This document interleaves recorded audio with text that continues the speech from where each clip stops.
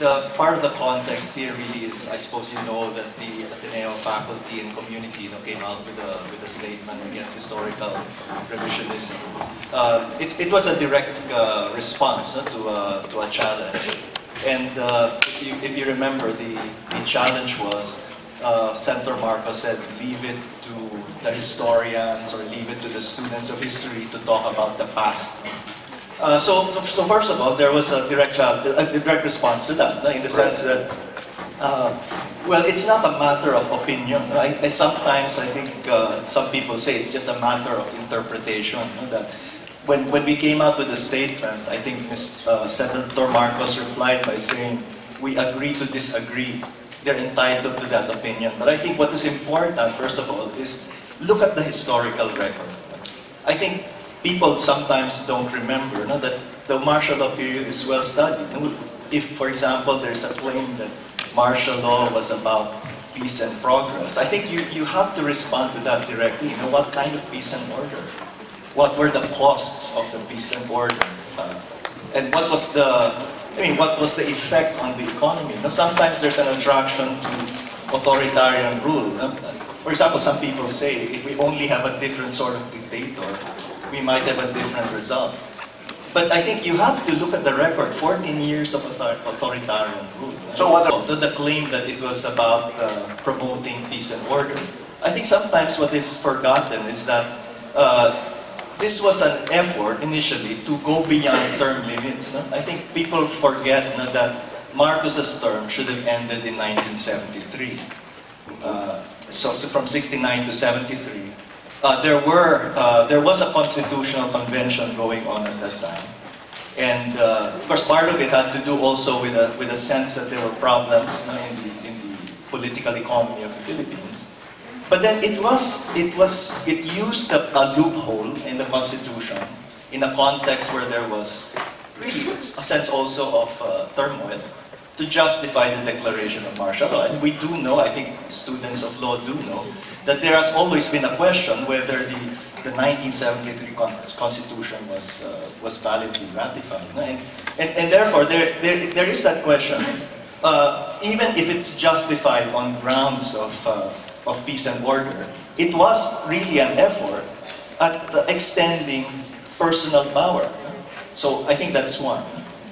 Secondly, what were the costs of that so-called peace and order?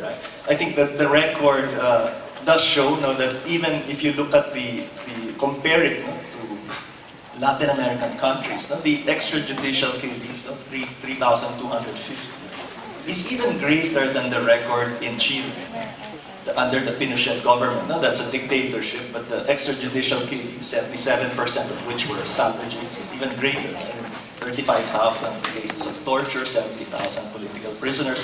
So what were the costs? So I think that is very important to look at. And then also, I think we have to look at the destruction of democracy for all the imperfections. So that's why I guess what we were saying is that you cannot just say past is past. As if, for example, if someone says that his role or his or her role as a political leader is simply to talk about the future and the present. I think that's what Mr. Marcos said, that it's the responsibility of the professors to think about history, but it's his responsibility to address the need for unity and the need for understanding the needs of the present.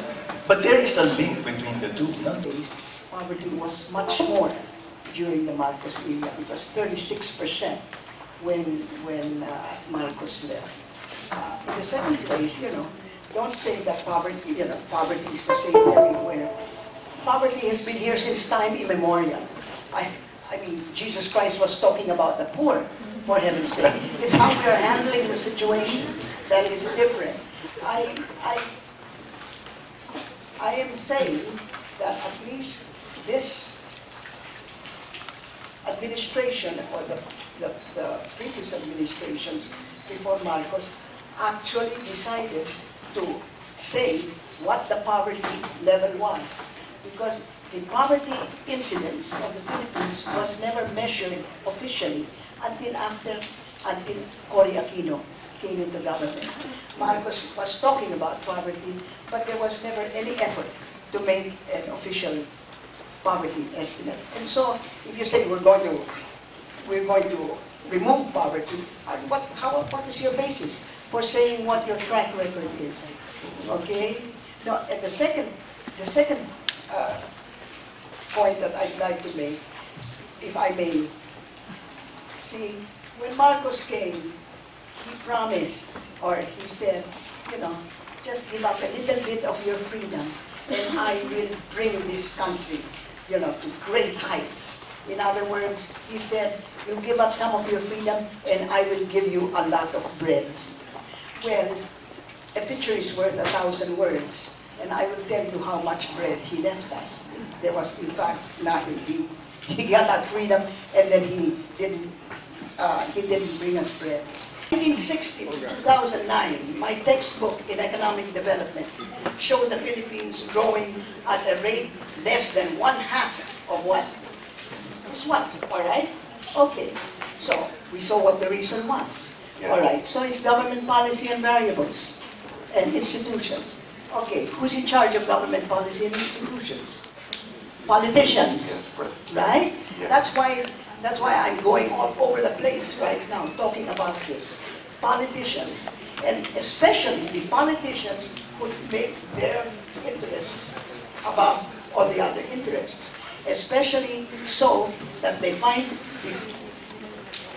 the job so lucrative that they have made a family enterprise. Right. Okay. That's there's the Marcos, there's the Pina, there's the Cayetano, there are 70% of our 2012 Congress, according to the AIM study, 70% of the representatives were political dynasts. Now you can understand why in 1987 when the Constitution came in and they said, well, you know, we cannot afford political dynasties. We have to democratize. They haven't, up to now. They left it to Congress, isn't it? Right. To Congress. Well, Congress hasn't done anything. For 29 years, Congress hasn't done anything. But who votes the people in for Congress? We do. Tayo. In other words, tayo rin may kasalanan dyan.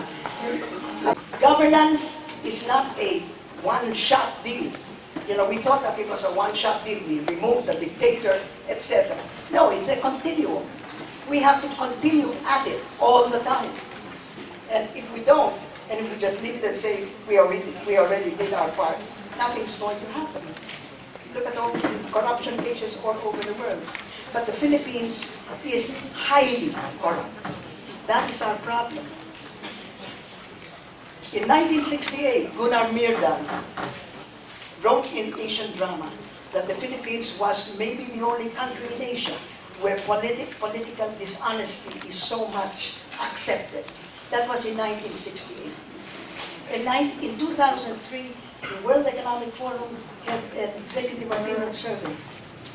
My God, the Philippines, again, was the only country in Asia among the countries measured that was highly politically corrupt. Thailand, medium corruption. China, medium-low corruption. Indonesia, medium. In other words, the corruption in our country is world-class. Benji, you have something to say? I just wanted to add that, so the answer to weaknesses in democracy, including corruption, is not to go back to dictatorship, but to deepen democratic institutions. So I think the dissatisfaction with democracy means that those of us who believe in democracy as a value should work to deepen the democratic reforms, not to go back to dictatorship. Thailand have the martial law for 100 years. Okay. Okay? So it was not recently. It's the law since Lama 5, and now we are Lama 9.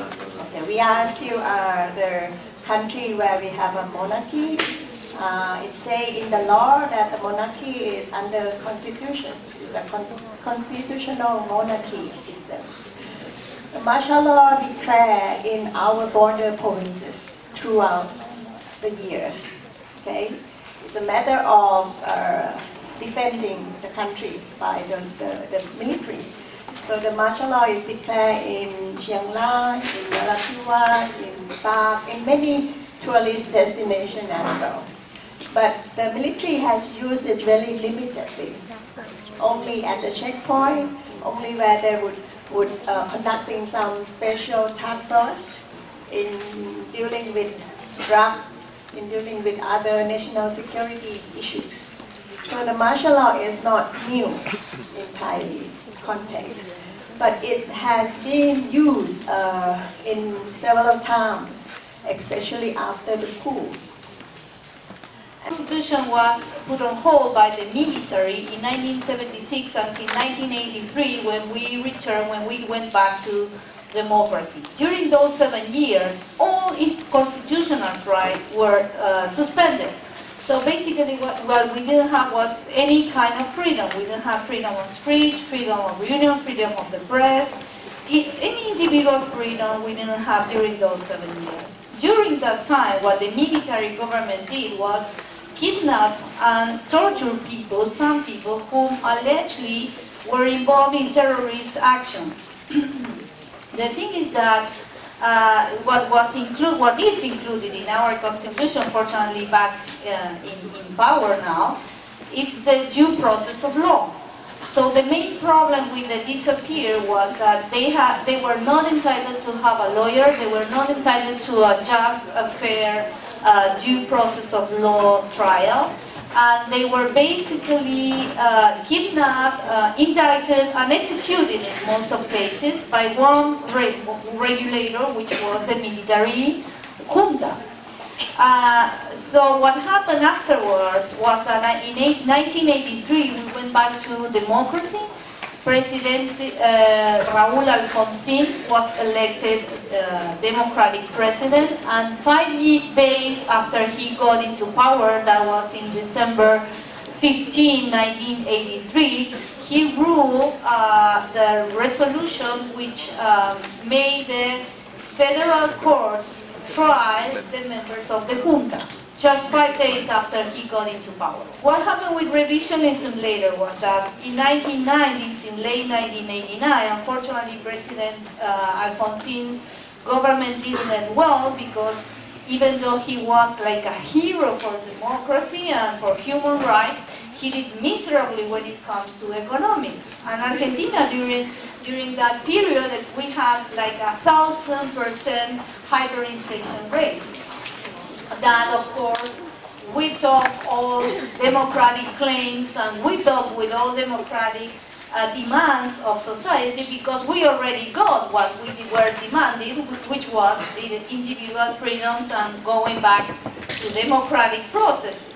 So once we got that, citizenry started to demand economic growth and economic well-being. And that, unfortunately, President Alfonsín couldn't deliver, so basically in a matter of almost 4 or 5 years, we all forgot what President was giving, or democratic president was giving us, and we immediately kicked him off of government. But fortunately, we didn't use the military to do that. We learned our lessons, and what we did, we used the same democratic process. We elected another president who happily said, I'm ready, 6 months early, I'm ready, I can take over, and he did. And we were all very happy about it, but the problem was that then this president, the next president, Carlos Menem, who was in power for 10 years, he came and said, listen, we have to let go all this disappear, military, and all these problems we went through. We have to let go. Why don't we give them how do you say indulto? You know what indulto is? A pardon. A pardon. Yeah. Let's give them a pardon to the military who were indicted, who were charged, who were found guilty. Let's give them a pardon and set them free, because they are all coming, or they are all turning into old guys, you know, they are getting old. So it's not necessary for us to have them in jail. And the people went ballistic with that, you know, say, what do you mean let them go? I mean, no, we are not letting them go. But the pressures against the political parties and against the political rulers were pretty harsh still by the military, whom at the time were very strong yet. That's something that we have to remember. We got back democracy, but the military power was still big enough to put some pressure on the politicians. We've been experiencing revisionism. And the problem with revisionism, in my view, is that when you go there, you lose objectivity. So basically what you are telling is the one side of the history you are interested in broadcast, or which is beneficiary for you to broadcast. That is the problem with revisionism. The revisionism is never going to give you both sides of the story. You will always get one side of the story, leaving aside the other side of the story, which is exactly what happened during the Kirchner era. South Africa's experience is always seen in a very positive light. People talk about the miracle of 1994 when we transitioned to democracy, and everybody remembers Nelson Mandela walking out of prison and it was this great joy. But people often don't talk about what happened afterwards, because when democracy was ushered in, there were a lot of promises made. Not only were you now free, but we're going to be a prosperous nation, a rainbow nation where everybody gets along and everybody's happy. And fast forward 22 years later, and that dream has not come true. So what you have in South Africa right now in terms of revisionism is that people forget what apartheid was.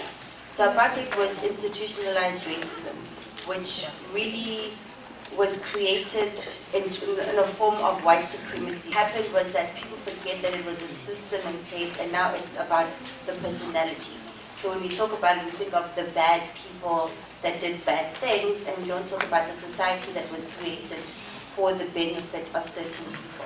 And so, and this really was because of the process that we had, which was the Truth and Reconciliation Commission. So unlike Germany and Argentina, after democracy, we did not have trials. In fact, interestingly, here we are in a university. The real way how to remember and how to overcome and how to make it clear for the people started in the university. Started in the university in a movement that we call the 68 movement.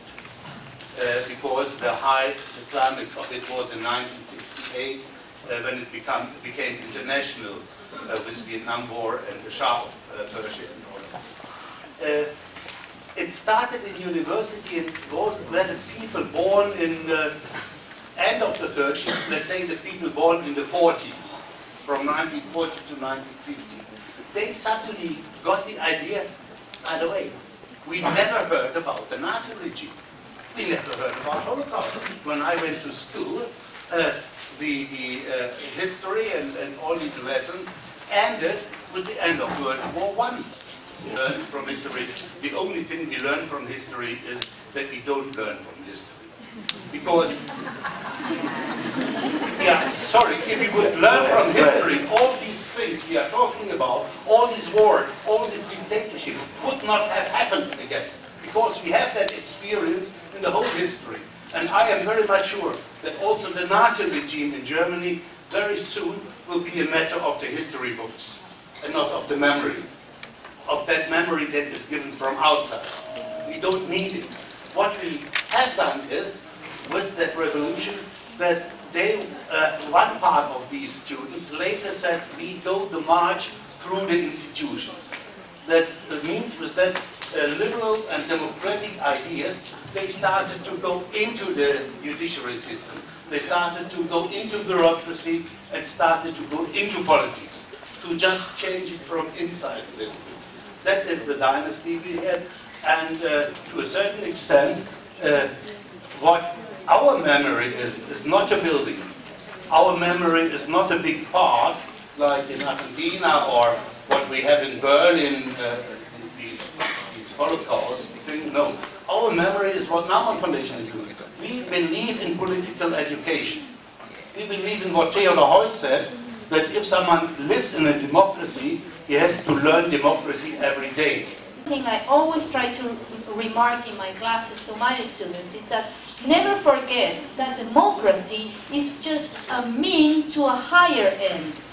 What we are doing in Latin America, especially from what I'm seeing here as well, but what we are doing is we are putting all the pressure on a system which is not suitable for the ends we are aiming at. Democracy is a way to access power, and it's the best way ever possible. But what's important for our societies is what do we do with the powers once we access it? I mean, governance is not a one-shot deal. You know, we thought that it was a one-shot deal. We removed the dictator, etc. No, it's a continuum. We have to continue at it all the time. And if we don't, and if we just leave it and say, we already did our part, nothing's going to happen. Look at all the corruption cases all over the world. But the Philippines is highly corrupt. That is our problem.